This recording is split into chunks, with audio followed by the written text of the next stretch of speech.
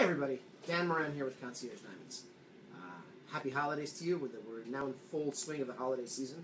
Sorry for starting this live session late, but stuck on the phone with clients and just a lot of stuff going on, so I apologize for that. Our topic for discussion today is, so I've bought an engagement ring, now what? How do I take care of it to make sure that it stays looking beautiful forever? So the first thing you need to do when you get a new engagement ring is to make sure that it's insured. These things are expensive, and should it be damaged, lost, or stolen, you want to make sure that you're covered. Now, it's a pretty easy thing to add a ring or a piece of jewelry to your insurance policy. Whoever does your homeowner's or your renter's insurance should be able to add it no problem. What they'll need is an appraisal showing a replacement value.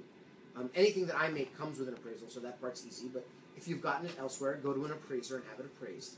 Then you submit that appraisal, to the insurance company. They will typically charge about 2% of appraised value per year.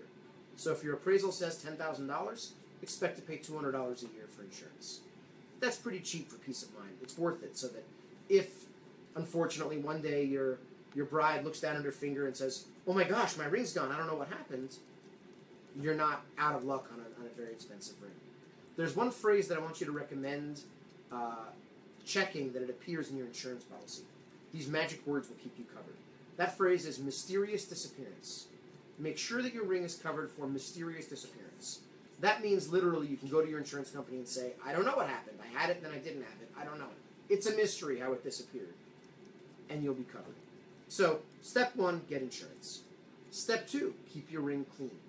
How do we clean a diamond ring?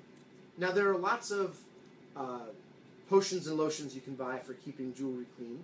And there are ultrasonic cleaners and all kinds of fancy gadgets and gizmos you can buy online to help keep your jewelry clean. And they're all well and good. But there's an easy and free technique for keeping your jewelry clean at home that I'm going to teach you right now. Now, it's important to note this technique is for diamond, gold, platinum, sapphire jewelry only. Don't use this technique on pearls or on soft stones. You can damage them that way. But for your durable, hard stone jewelry, gold and platinum, you're fine. So here's what you do. Take a small pot of water. Add a squirt of dish soap to it, whatever you have by the sink, Dawn, Palmolive, whatever is sitting next to your sink. Boil it. When it's good and rolling hard boil, take your jewelry, put it in a strainer. You don't want it on the bottom of the pot. You want it in the bubbles.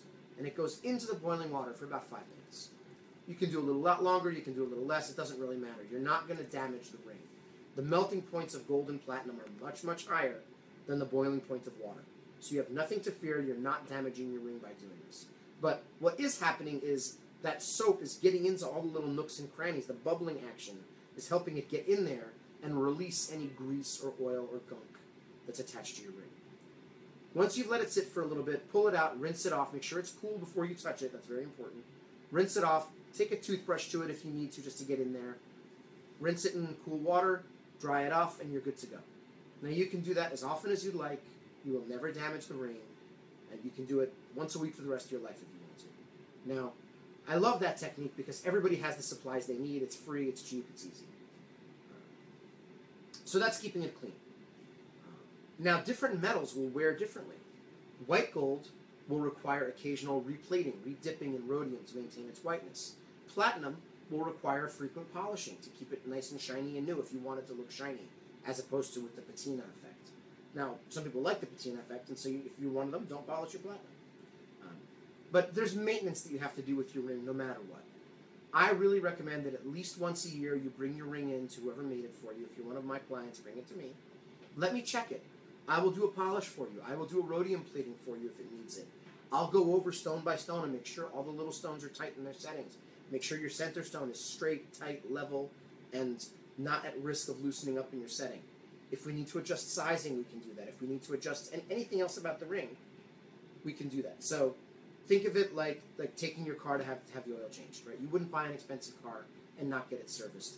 Don't buy an expensive diamond ring and not do basic maintenance. Otherwise, sooner or later, stones will loosen in their settings. The roundness of the ring will get warped as you've been wearing it, and your ring will be more and more of a difficult case. So this is one of those instances where an ounce of prevention is worth a pound of cure. Do regular maintenance on your ring. It's very, very straightforward and simple.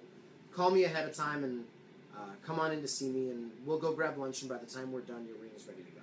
It's worth doing it. So, that's my short and simple series of things to do once you have your engagement ring. Insure it, clean it, maintain it.